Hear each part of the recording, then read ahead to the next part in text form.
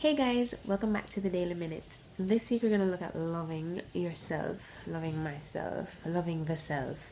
Last week we did loving God, and that was just a huge one. So this week we're going to look at loving yourself.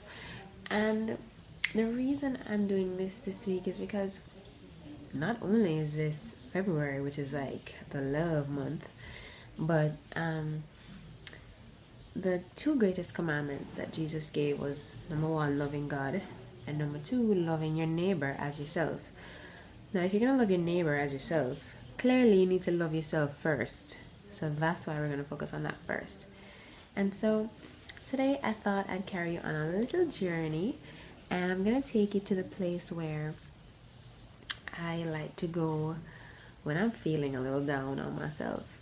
So, like if I'm sad or I'm not feeling, or I'm angry, sad or angry, or just miserable and just need a break, just need to think, I need to clear the air, I need to take a walk, this is where I go, and I like to talk to God there.